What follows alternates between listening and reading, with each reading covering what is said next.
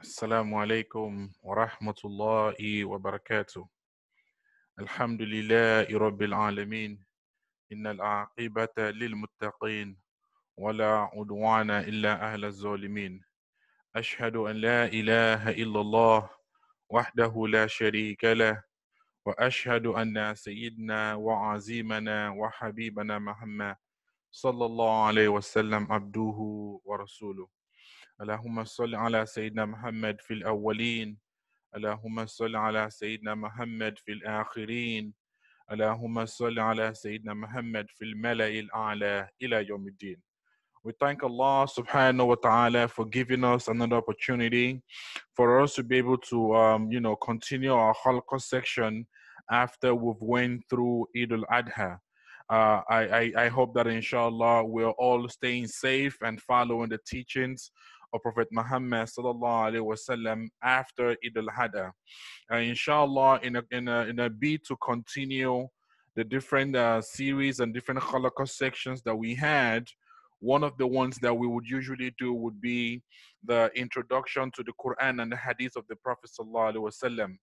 And under that series, inshallah, we'll be taking a look at the miraculous nature of the Quran today, inshallah. And we'll take a look at what that means and how has the Quran, distinguished itself from every other book in this world, inshallah.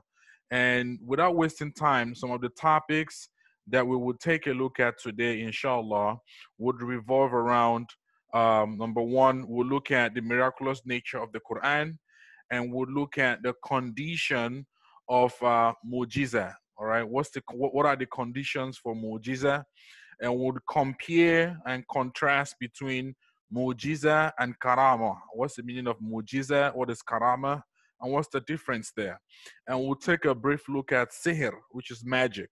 And what's the difference between mujiza and sihr, and karama and sihr, inshallah. Then we'll also take a look at the proof of ijaz.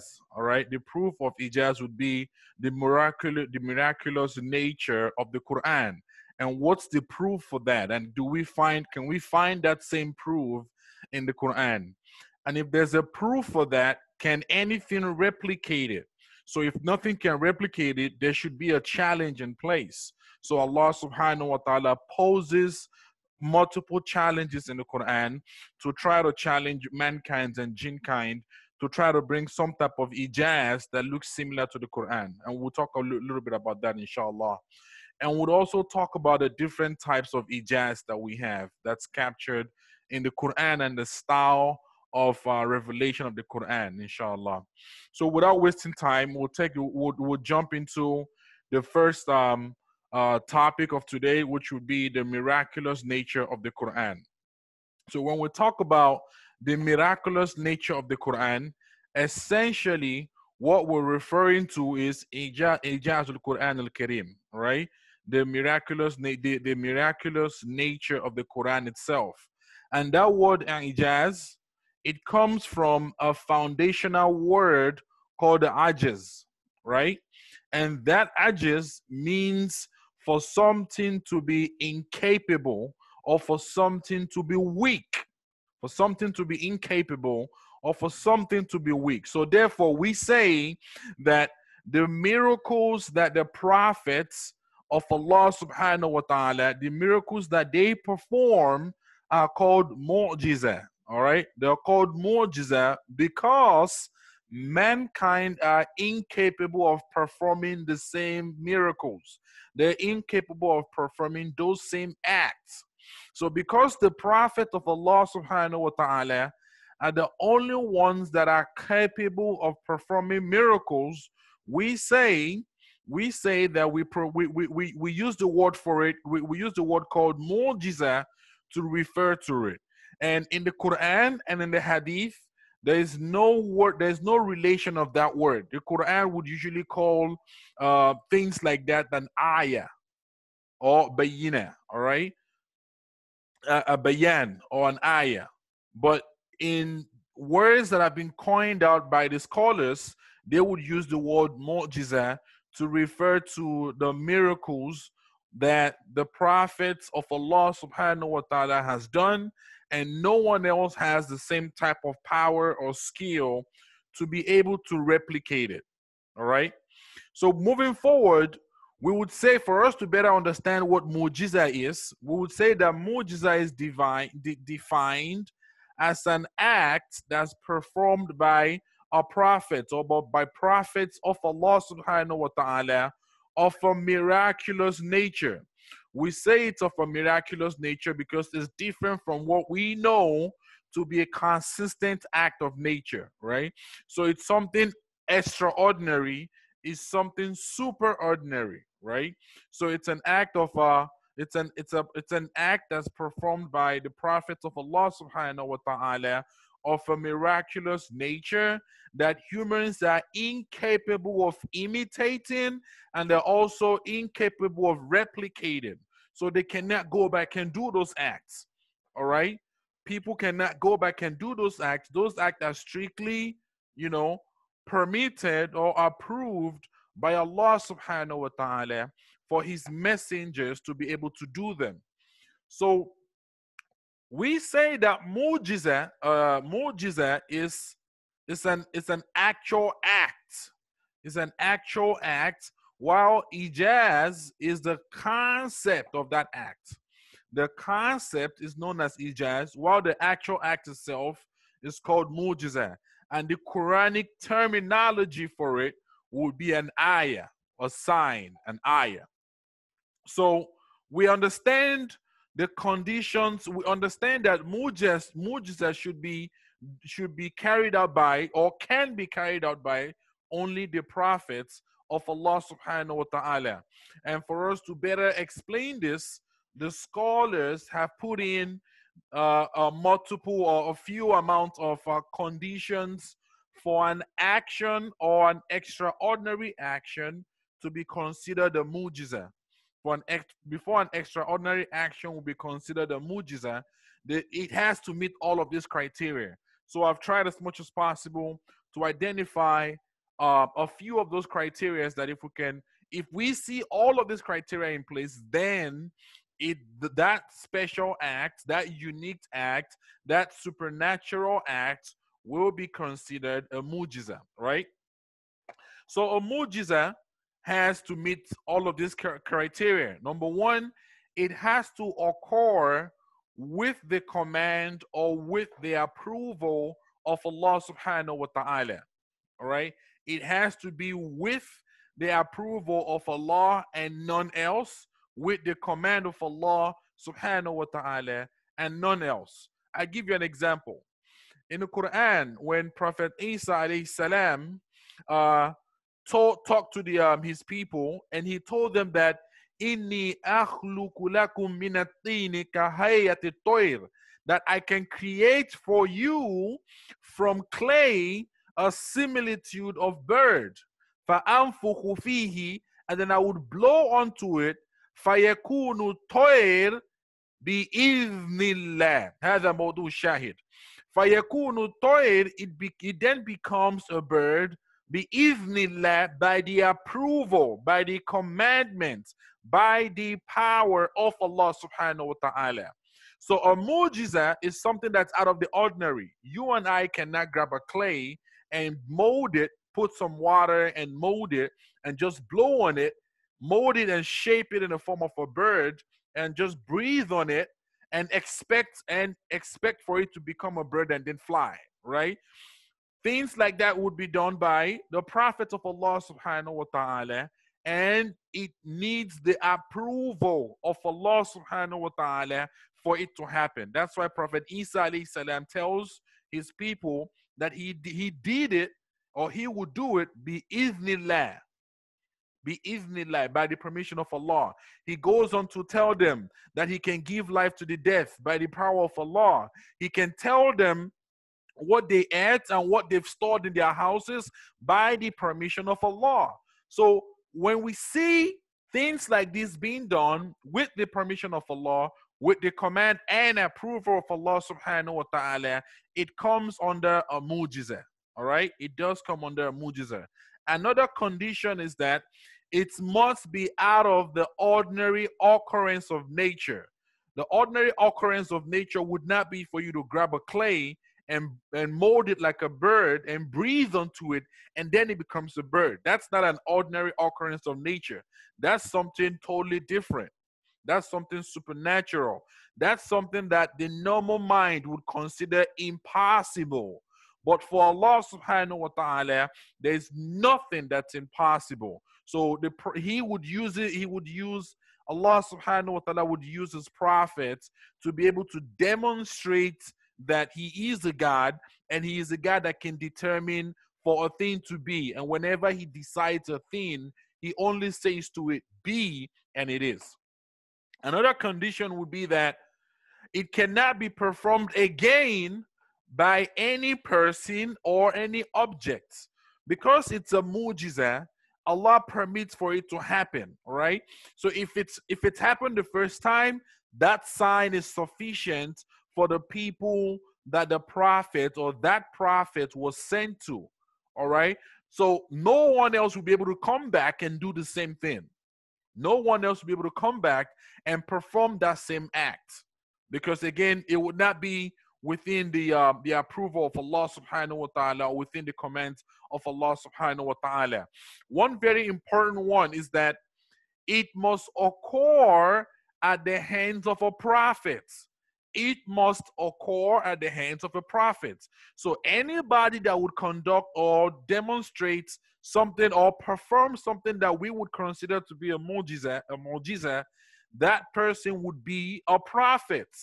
So can somebody today tell you that they conducted or they performed a mu'jiza? No, because there's no more prophethood on earth. The last prophet that Allah subhanahu wa ta'ala sent to mankind, Prophet Muhammad sallallahu alaihi wasallam, had completed all of the works of Allah subhanahu wa ta'ala, and there's no more prophethood after him.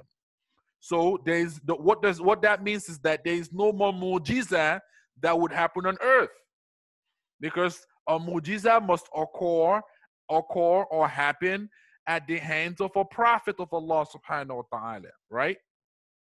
Another condition for mu'jiza would be that the act must match the claim of the prophets. If that prophet claims that Allah had given them certain signs, and they're going to use that sign to demonstrate the glory of Allah or the oneness of Allah, and to call people to the oneness of Allah, that sign that they demonstrate must match what they claim. Also, the act must not refute the prophet's claim.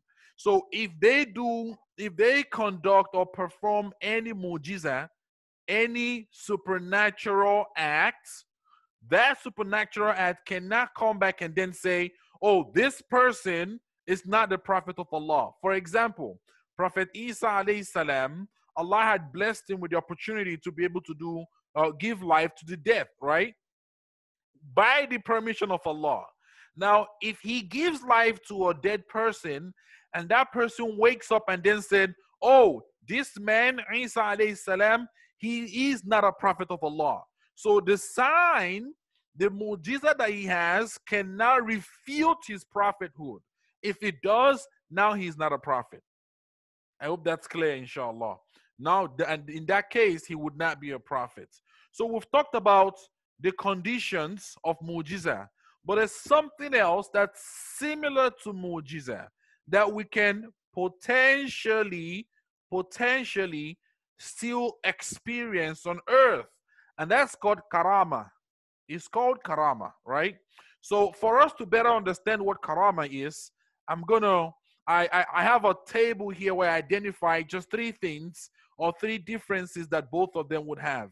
What would be the difference between a mu'jiza and a karama, inshallah?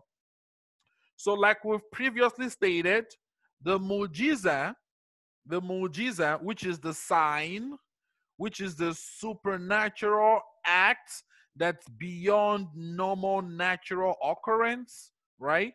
It has to occur at the hands of a prophet of Allah. A prophet of Allah would have to be the one demonstrating that mu'jiza. For example, Prophet Musa alayhi salam. Prophet Musa alayhi salam, during his time, Allah subhanahu wa ta'ala had asked him to go confront the Pharaoh, Fir'aun, and then to call him to Islam, to call him to Tawheed. And then he gave him a few signs. One of the signs was for him to be able to turn his staff into a snake, right? So we see that happening, and that happens bi-idhnillah, by the permission of Allah subhanahu wa ta'ala, right? And he was a prophet. In the case of a karama would happen, or would occur at the hands of a pious person. A pious person, not just anybody in the streets, not somebody that's totally going against the teachings and the commandment of Allah subhanahu wa ta'ala. That person has to be a pious person, and that person has to follow the teachings of the prophets of their time. For our own current time, the person has to follow the teachings of Prophet Muhammad sallallahu alaihi wasallam. So a pious person of our time would be potentially, by the permission of Allah, would be able to carry out or perform some type of karama. And in that case, they're not calling towards themselves, they're calling towards the teachings of the prophets that they follow, the prophet of their time, which is Prophet Muhammad sallallahu alaihi wasallam. Another difference would be that miraculous nature, the miraculous nature under that are under mujiza, they're superior to a karama because they're being carried out by or performed by the prophets of Allah subhanahu wa ta'ala. On the other case, a karama is also a miraculous nature. It's also an action of a miraculous nature. However, it's inferior when you compare it to a mujiza. A karama is inferior when you compare it to a mujiza. And then we also say that the supernatural acts, meaning the mujiza, all right, the supernatural acts, it's meant to aid, it's meant to support, it's meant to equip, it's meant to empower the message that the prophets came with. It's meant to demonstrate that whatever they called onto is the truth and they're not lying, right? While karama, on the other hand, karama of a pious person, it's also included under the mujiza of their prophets. So within our time today, if Allah blesses anyone to be able to do a karama, that karama would come under the mujiza of the prophets of their time. For example, we have some sect or some brothers in our religion that claim that certain sheikhs, certain ulama have conducted some type of karama. All right? For example, Sheikh Ibrahim Niyas, for example, and Sheikh Adam, for example, and other scholars like that they've done certain things. Alhamdulillah, Allah knows the unseen. However, whatever they've done comes under the mujiza of Prophet Muhammad sallallahu alaihi wasallam. All of their actions is still inferior to that of Prophet Muhammad sallallahu alaihi wasallam, and all of their actions, according to the scholar, he's also included among the mujiza of Prophet Muhammad sallallahu alaihi wasallam. So I hope I've been able to distinguish between a mujiza and a karama. I want to reemphasize that a mujiza can be carried out by our prophets with commandment from Allah and approval from Allah subhanahu wa ta'ala. It has to be an act that's not normal nature.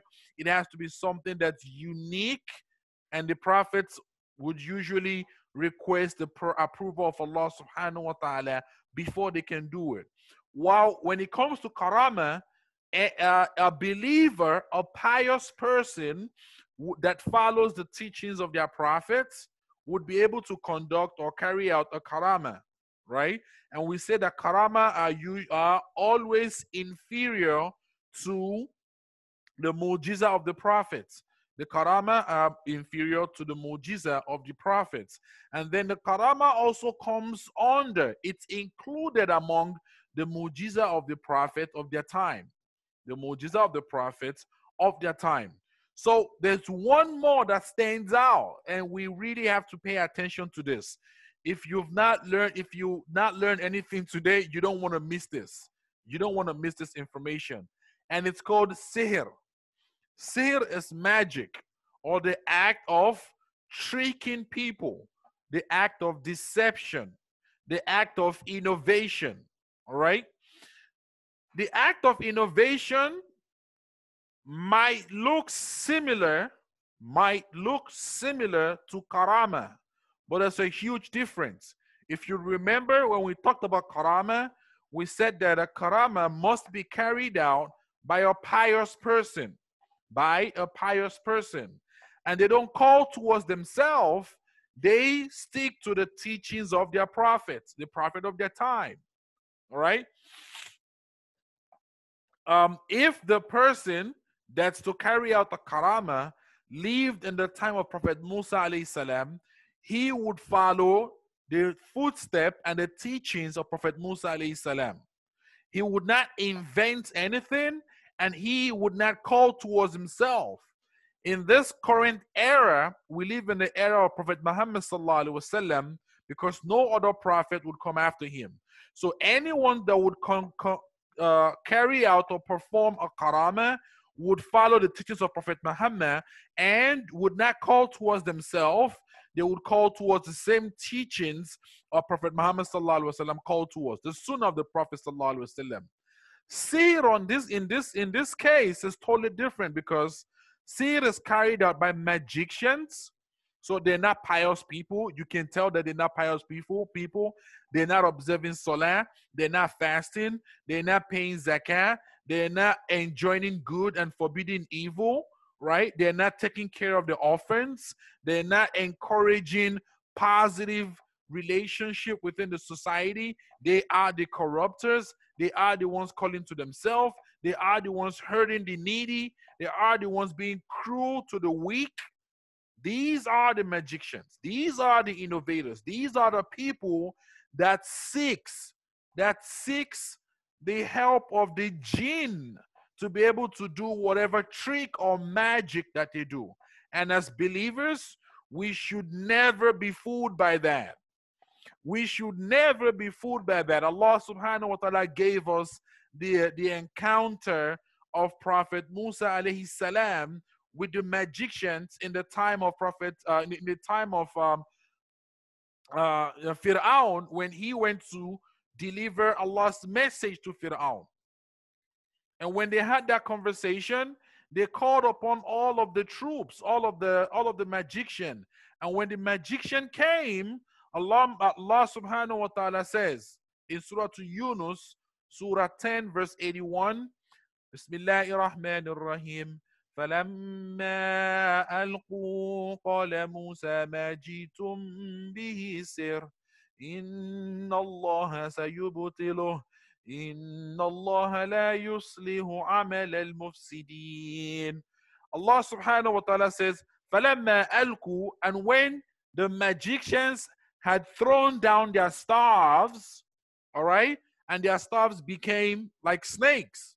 قَالَ مُوسَى, Prophet Musa alayhi salam then said, مَا جِئْتُمْ بِهِ سِحْرٌ, what you have brought today, it's only magic. What you've came with is only magic. It's magic because, number one, they're not prophets, so it cannot be mujiza. Number two, they're not pious people, so it cannot be karama.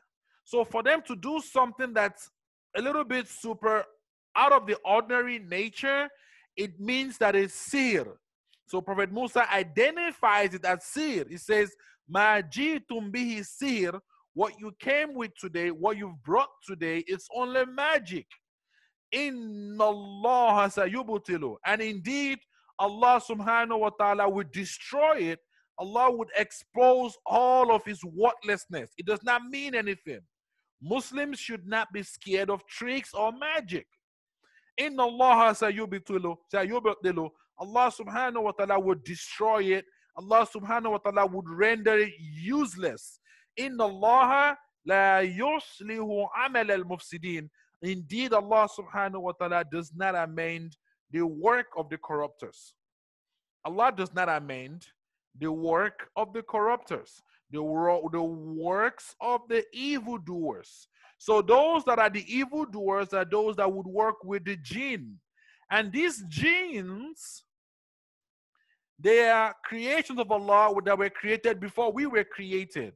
They were created 2,000 years before we were created. And they can take any form. They're not like humans. They can take any forms, and they can run or go a farther distance within a short second. All right, their type of transformation is not our type of transformation. So when a person uses jinns to do magic, they do things that we would consider to be a mujiza, but it's not a mujiza because one, they're not a prophet. They do things that we might consider to be a karama, but it's not a karama because they are not pious people. So we can tell that it's magic. A person can grab a coin and pass it through a wall, and then it comes out from another coin. A solid going through another solid. We see that to be abnormal or something that we might consider to be supernatural. But because this person is not a prophet and they're not a pious person, following the teachings of that prophet, we know that it's a clear magic. It's clear magic.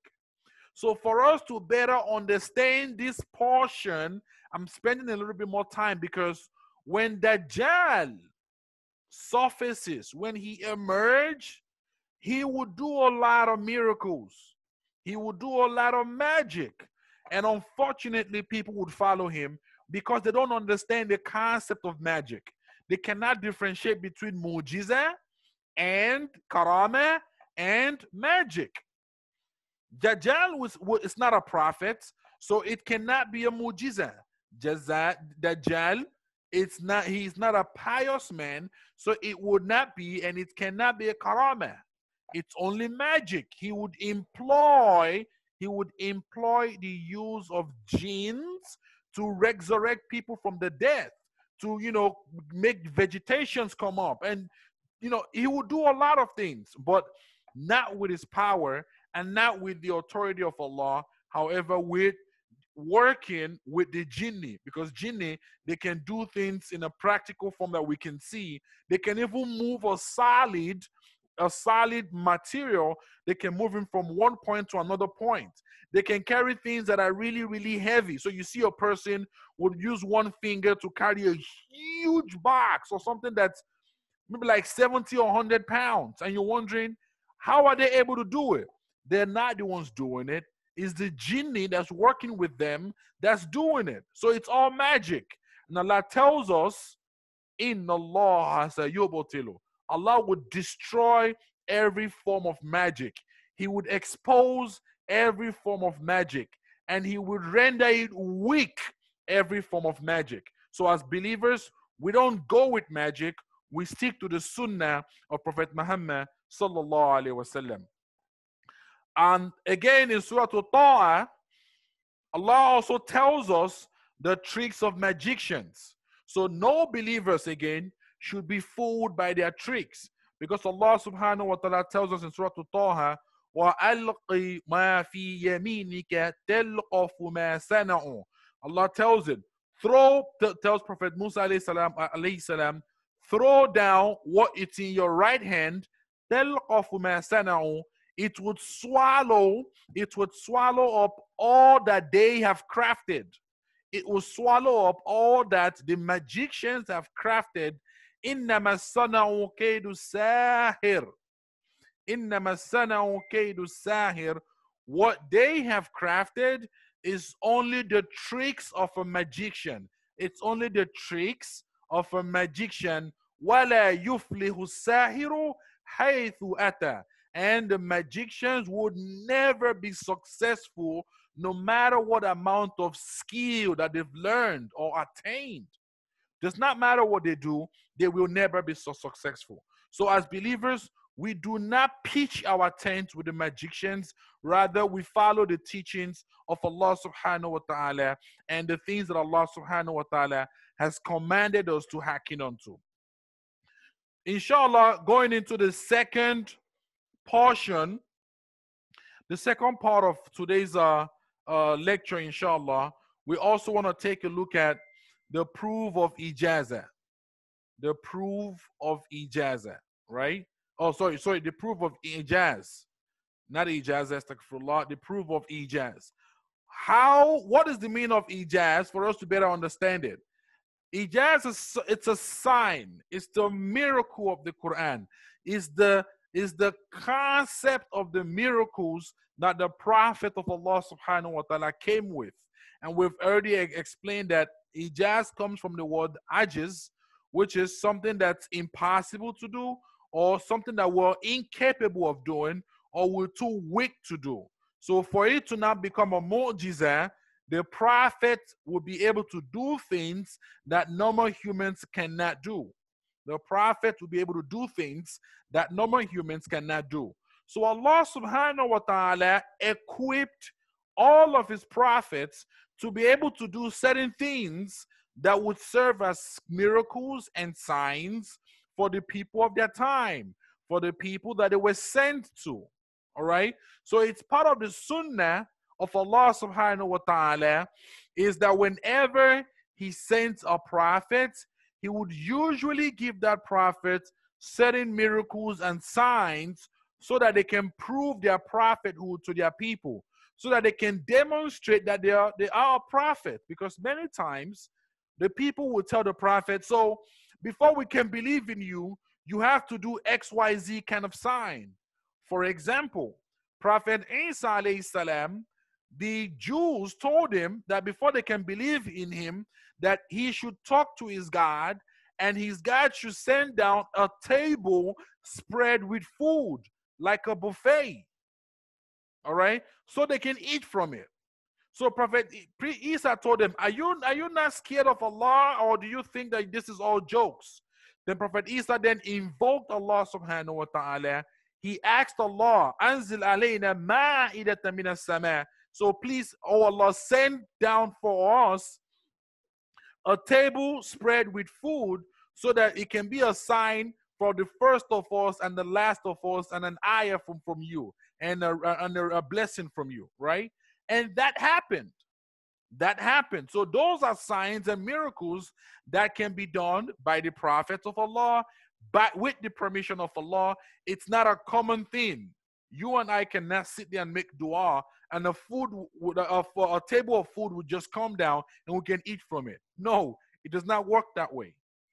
It does not work that way.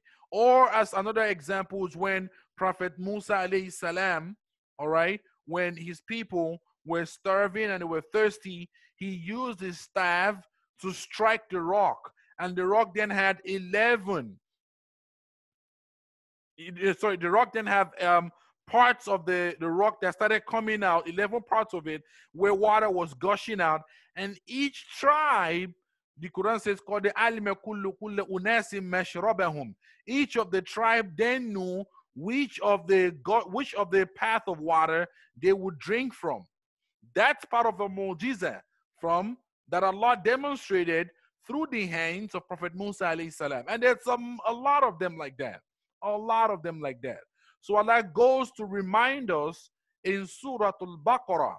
In Surah Al-Baqarah, Allah subhanahu wa ta'ala reminds us, Surah 2, verse 211, where Allah subhanahu wa ta'ala says, Sal Bani Israel kam ataynahum min ayatin bayyinah. Ask the children of Israel, meaning the Jews, kam ataynahum min ayatin bayyinah. How many signs of evidence have we given them? Allah gave them a lot of signs. So all of these ayatul bayyinah, they are the ijaz that we're talking about in the Quran. All right, the Quran calls it ayah, and the scholars would use the word ijaz because we humans, we are weak, we're incapable of performing things like this. All right, so Sal Bani Israel asked the people of Israel, the Jews, Kam ataynahum min ayatin bayina, how many signs, of evidence that their prophet that came to them was a prophet and that they should worship Allah subhanahu wa ta'ala. How many of those signs have we given them? All right. Again, it's a lot of signs. It's a lot of signs that Allah subhanahu wa ta'ala gave them. Many of them, a few of them believed, and many of them did not believe. But those signs came from their prophets, and they had the option to either believe those signs or not believe those signs. So Allah subhanahu wa ta'ala goes to tell us a little bit more about the miraculous nature of the Quran and how the Quran itself captures a lot of ijaz in it. A lot of ijaz in it. In Surah Al-Ankabut, Surah 29, from verse 50 to verse 51, Allah subhanahu wa ta'ala tells us about the greatest miracle that he has sent down. And this greatest miracle is the Quran that we all read today, right? When Prophet Muhammad sallallahu alaihi wasallam was sent to his people, he called them to the words of Allah. He called them to the teachings of Allah subhanahu wa ta'ala and the sunnah of Allah, to worship only one God and to abandon all of these idols that they worshipped at the time, right? To abandon all of the idols that they worshipped at the time. So Allah tells us in Surah Al-Ankabut, وَقَالُوا لَوْلَا أُنزِلَ عَلَيْهِ آيَةٌ مِّن رَبِّهِ, and they said, why are not signs sent down to him from his Lord? So the Quraysh were saying that, why is it that signs are not sent down to Prophet Muhammad sallallahu alaihi wasallam from Allah subhanahu wa ta'ala? Then Allah tells him, Kul innama al-ayatu indallah. Tell them, O Prophet Muhammad sallallahu alaihi wasallam, the signs are only with Allah. All of the signs, all of the ijaz are only with Allah. Wa innama ana nadhirun mubin. And I, Prophet Muhammad, I am only a clear warner. My job is to come warn you. My job is not to show you miracles every day. If Allah permits, I'll give you a miracle. But I don't just do miracles by my own will. It has to come under the approval of Allah subhanahu wa ta'ala. Then the Prophet goes to say, أَوَلَمْ يَكْفِيهِمْ. Allah subhanahu wa ta'ala goes to say, أَوَلَمْ يَكْفِيهِمْ أَنَّا أَنزَلْنَا عَلَيْكَ الْكِتَابَ يُتْلَى عَلَيْهِمْ. Is it not sufficient for them as a miracle that Allah subhanahu wa ta'ala sends down revelation? That he sends down revelation to you, which is the book. Which the Prophet sallallahu alaihi wasallam would then yutla alayhim, then recite to the people. So Jibril comes down with the revelation, the Prophet reads it, and then recites it to them. Many times, those verses that comes down would be in form of a response to a question or to challenge their ideas or to, set the stage straight for them to understand it. For them to understand it essentially. Then Allah says, Inna fi dhalika la rahma. In that, meaning in the coming down or in the revelation of the book of Allah, Al-Quran, la rahma. There's mercy in it. Wa dhikra liqawmin yu'minun. And it's a reminder for a people who truly believe in Allah subhanahu wa ta'ala. So Allah tells us here that the Quran is the number one mu'jiza, the number one ayah over any other ayah that a person can have. Prophet Muhammad sallallahu alaihi wasallam told us in a hadith that Allah subhanahu wa ta'ala has sent down the Quran as a miracle, and he expects that inshallah his ummah would be the most largest ummah on the day of judgment, because they would follow the Quran. So the effects of the Quran will carry the largest miracle, or the Quran will carry the largest miracle on the day of judgment, in a case where you see more Muslims or more believers lining up or following Prophet Muhammad sallallahu alaihi wasallam. So because we say that the signs in the Quran, all right, the ijaz in the Quran are unique and it cannot be done by anybody else, Allah uses the Quran itself as an ijaz, because that Quran, the Quran that we read every day, it's so powerful and it's the words of Allah subhanahu wa ta'ala. Nothing can be compared to the wisdom of Allah. So the word of Allah compared to the word of mankind, it's as though you're comparing Allah subhanahu wa ta'ala and a man. There's no comparison there. Allah created the man. Allah is superior to the man. So the word of Allah, Al-Quran, is superior to any book that anybody would write. Then Allah subhanahu wa ta'ala challenges all of mankind here. Allah gives us a few verses, about 5 verses or 6 verses, to challenge the entire mankind and the jinn kind. In Surah Al-Baqarah, Allah subhanahu wa ta'ala tells us, when he says, Bismillahir Rahmanir Rahim, over here, Allah subhanahu wa ta'ala says, Bismillahir Rahmanir Rahim, وَإِن كُنْتُمْ فِي رَيْبٍ مِّمَّا نَزَّلْنَا عَلَىٰ عَبْدِنَا فَأْتُوا بِسُورَةٍ مِّن مِّثْلِهِ وَادْعُوا شُهَدَاءَكُم مِّن دُونِ اللَّهِ إِن كُنتُمْ صَادِقِينَ. So Allah subhanahu wa ta'ala says, وَإِن كُنْتُمْ فِي رَيْبٍ مِّمَّا نَزَّلْنَا عَلَىٰ عَبْدِنَا. If you are in doubt regarding what we've sent down upon our slave or our worshipper, Prophet Muhammad sallallahu alaihi wasallam, then Allah challenges all of us. فَأْتُوا بِسُورَةٍ مِّن مِّثْلِهِ. Come with one surah. Bring a surah that looks like the surahs in the Quran. وَادْعُوا شُهَدَاءَكُم مِّن دُونِ اللَّهِ. And look for your assistants, those that are going to help you in this process, aside from Allah subhanahu wa ta'ala, in kuntum sadiqin, if you are truly speaking the truth. If you are truly speaking the truth. Then Allah follows it by saying, فَإِن لَمْ تَفْعَلُوا وَلَنْ تَفْعَلُوا فَاتَّقُوا النَّارَ الَّتِي وَقُودُهَا النَّاسُ وَالْحِجَارَةُ أُعِدَّتْ لِلْكَافِرِينَ. If you are not able to do it, and you will not be able to do it. So Allah knew that we're not going to be able to do it, because it's a mu'jiza. And no other mu'jiza is greater than the mu'jiza of Allah subhanahu wa ta'ala. So Allah subhanahu wa ta'ala says, فَإِن لَمْ تَفْعَلُوا.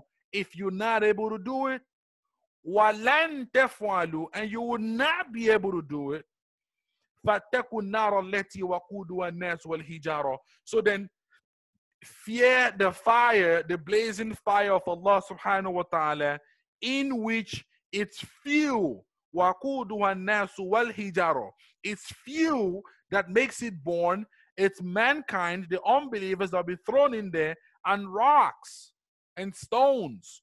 وَإِدَّتْ لِلْكَافِرِينَ. And it's been prepared for those that denied and disobeyed Allah subhanahu wa ta'ala, the kafiruns. In another verse in the Quran, Allah says, أَمْ يَقُولُونَ افْتَرَاهُ. Allah subhanahu wa ta'ala says, أَمْ يَقُولُونَ افْتَرَاهُ. Here, all right, are they saying that he lied? قُلْ فَاتُوا بِسُورَةٍ مِثْلِهِ. Tell them to bring a surah that's just like one of the surah of Allah subhanahu wa ta'ala. وَادْعُوا مَنِ اسْتَطَعْتُم مِّن دُونِ اللَّهِ.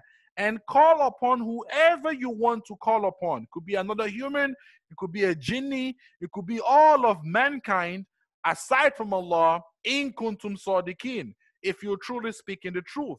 So Allah is giving us a lot of tahdid here, all right? A lot of challenge here. But again, we would not be able to meet this challenge. We would not be able to meet it. Allah also goes further to tell us, قُلْ لَإِنِ اجْتَمَعَتُ الْإِنسُ وَالْجِنُّ. Tell them that even though all of the mankind and all of the jinn kind come together to collaborate, عَلَىٰ أَنْ يَأْتُوا بِمِثْلِ هَذَا الْقُرْآنِ, so that they can bring a similar Quran that looks like this type of Quran, that can compare with this Quran, that can match this Quran. Look, Allah says, La yatuna bimithli. They will not be able to come with a Quran that matches this Quran. وَلَوْ كَانَ بَعْضُهُمْ لِبَعْضٍ ظَهِيرًا.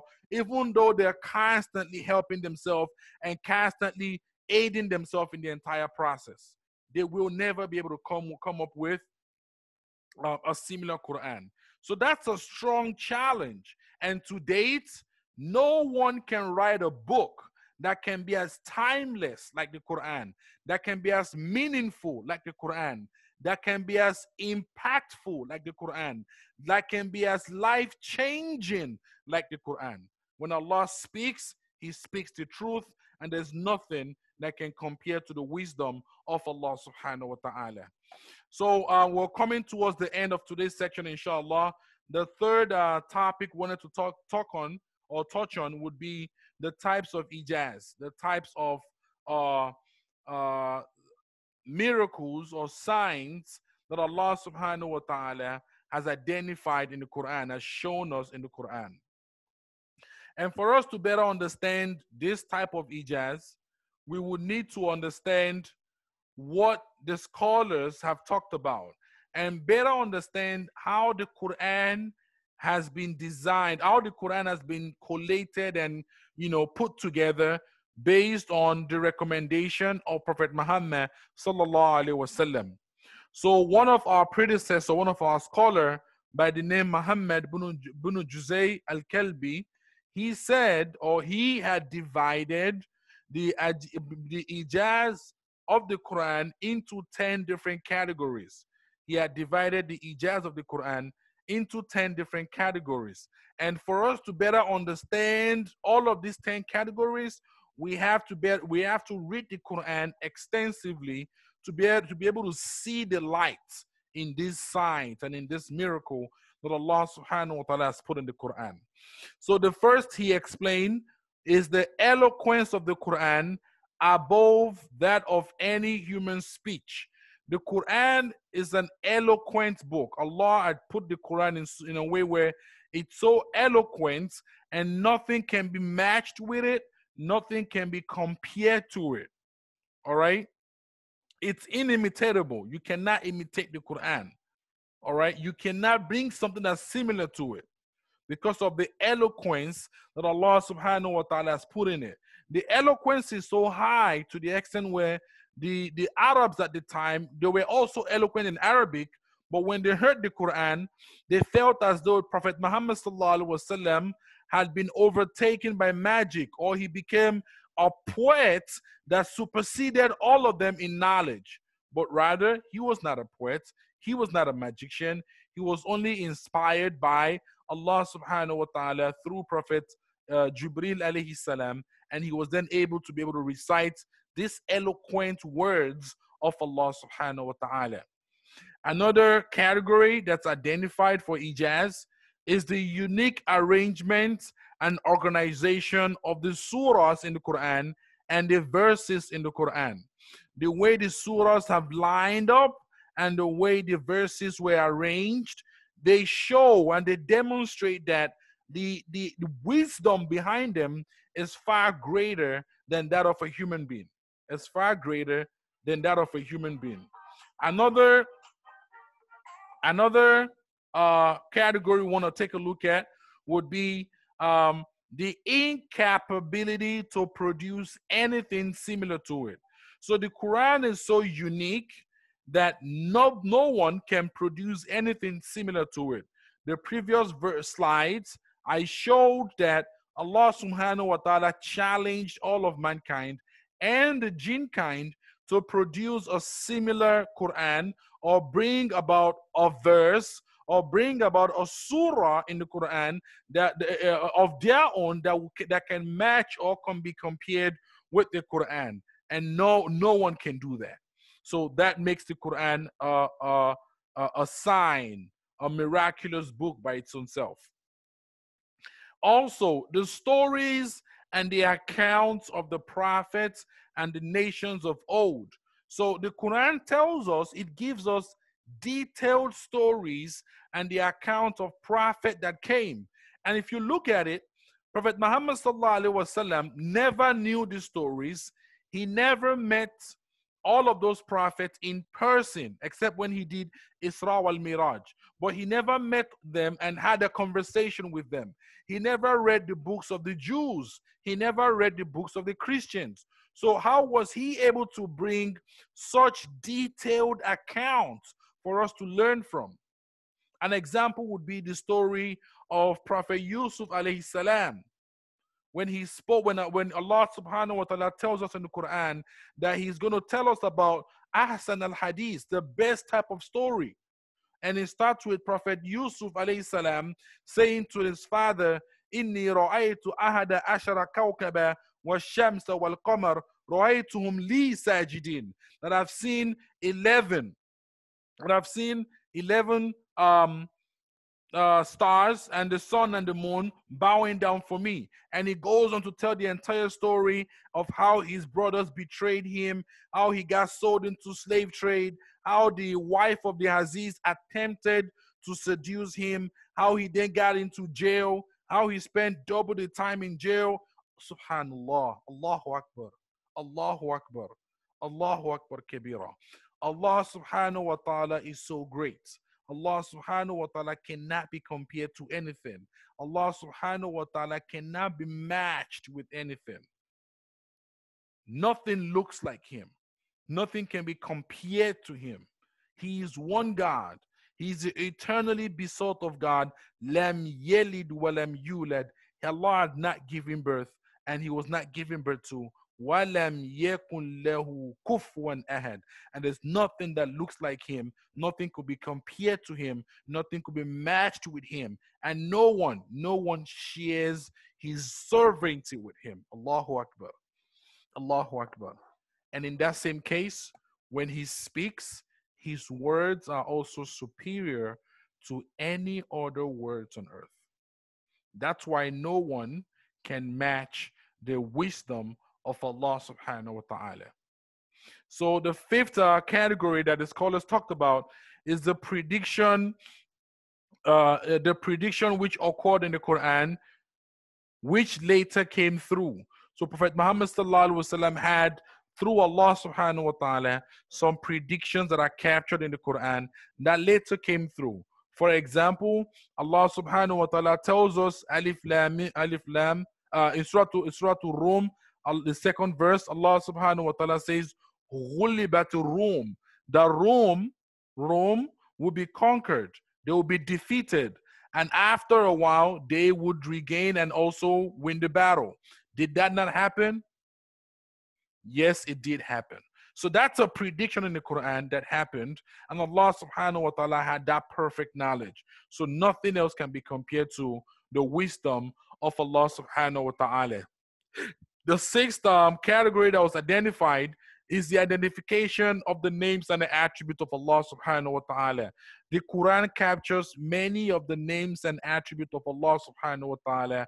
For example, Ar-Rahman, Ar-Rahim, Al-Malik, Al-Qudus, Al-Ghafur, Al-Raqib, Al-Hasib, Al-Shahid, all of these names and attributes of Allah subhanahu wa ta'ala.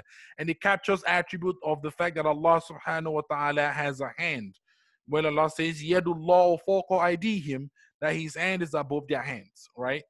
And Allah had given the Prophet a lot of miracles, and we can talk about that, inshallah, if we have the time. And we talk about how another category would be the laws and the Sharia of the Quran, and they came through the Quran. The laws and the Sharia came through the Quran, and Allah subhanahu wa ta'ala had preserved it for us. And then the eighth one would be that the fact that it has been protected and remain unchanged. So the Quran has been protected. Allah vows to protect the Quran, and there's no corruption that can enter into the Quran. And Allah had ensured that the Quran would not be changed. And the Quran has been another category is that the ease by which it is being memorized or preserved. There's no book on earth that you have thousands and hundreds and thousands and millions of people memorizing the book from front to back, word for word. And if you wake them at 2 a.m. in the morning, they're ready to go and just start reciting the book. There's no book on earth that looks like that. Only the Quran. Because Allah has determined that the Quran will be preserved through the memory of people. And when you preserve things like that, it's hard for you to get it out of the minds of the people. The last one we want to talk about, inshallah, and then wrap up for today, is that the deep meaning that is present in the Quran. So the Quran has deep meaning, and whenever you go to read the Quran, you'll be able to identify that you learn new things over and over again. You gain new understanding over and over again. If you finish reading the Quran today, you will see the awe of Allah subhanahu wa ta'ala and the wisdom. And when you go back to read the Quran again, it feels as though you've not read it before, because you start seeing, you're learning things and you wonder, but I read the Quran the first time. Why didn't I notice this? Because Allah subhanahu wa ta'ala has deep meanings in the Quran, and He decides to open our minds and our hearts to be able to understand and connect those meanings whenever He wants. And I hope that inshallah we've been able to cover some important parts today. We're going to round up. We're going to stop here for today. I'm going to round up today's section. I ask Allah subhanahu wa ta'ala to bless us and bless all our effort in the deen. I ask Allah subhanahu wa ta'ala to forgive us all of our sins. Those that are the Muslims that are currently alive, to forgive them their sins and put us back on the right path. And those that have passed on, we ask Allah subhanahu wa ta'ala to also forgive them their sins. I want to extend a quick dua to my niece, my brother Mahmoud Ahmed-Shaibu. He lost his daughter, a 3-year-old, yesterday. I ask Allah subhanahu wa ta'ala to make it easy for him to go through this trying time. And I ask Allah subhanahu wa ta'ala to make this a cause of him entering into Al-Jannah. Give him the sabr to be able to withstand this pain and this difficult time. And the family, the entire family too. I ask Allah subhanahu wa ta'ala for the baby that had passed on. I ask Allah to make her among those that will be entered into Al-Jannah. I ask Allah subhanahu wa ta'ala to then reunite all of us and all our family in Al-Jannah al-Firdaus. أقول قولي هذا أستغفر الله لي ولكم ولسائر المسلمين أستغفرهم إنه هو غفور رحيم. السلام عليكم ورحمة الله وبركاته.